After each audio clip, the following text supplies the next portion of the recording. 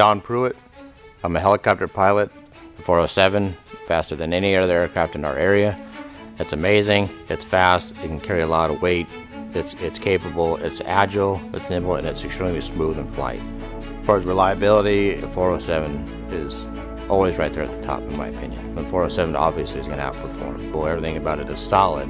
I know it's a much more agile, much more maneuverable aircraft. Obviously it's a lot faster. In the EMS world, that's all we want is speed. But let's say we fly to a scene flight and we land. Normally we would stay running. It's going to be a short load period. We're going to be back in the air quickly. And the patient has a long extrication. Extrication being removing the patient from the vehicle or whatever the incident is. We'll have to shut down. You want it to start up again. So reliability, is this thing going to start up again? Knowing that the machine is going to run for you every single time is reliable. One thing that I like about Air Evac and Bell products both is the availability of resources for maintenance and personnel. One thing that I'm very fortunate for at our base specifically is we have a mechanic, John Wright. When you walk in and you see him looking at it, working on it, whatever it is, your confidence is through the roof. From a pilot's perspective, it's so comforting knowing that he's there.